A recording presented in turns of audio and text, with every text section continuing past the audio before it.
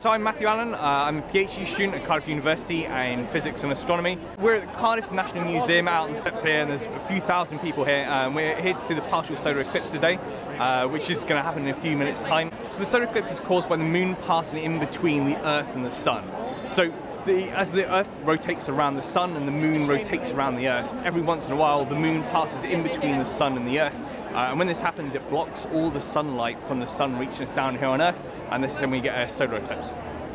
They don't actually have a lot of scientific value anymore. They've been used for some really good science in the past, and Einstein's theory of general relativity was actually partially proved by the 1919 solar eclipse. But nowadays they don't have a lot of scientific value to them, but they're just a really good thing to come out and watch. I think it's really fantastic, to have a few thousand people out here just in the centre of Cardiff today to get people to all come out together and all enjoy it. And lots of people have different telescopes and cameras set up, and we're all looking through each other's cameras. So this is sort of named the colander eclipse, because people find if you hold a colander up with lots of really small round holes in it, then you can actually get lots of images of the solar eclipse. So it's a really nice homemade way of being able to see the solar eclipse for absolutely no money at all. So I think it's a really good chance for everyone to kind of get together and to get excited about astronomy.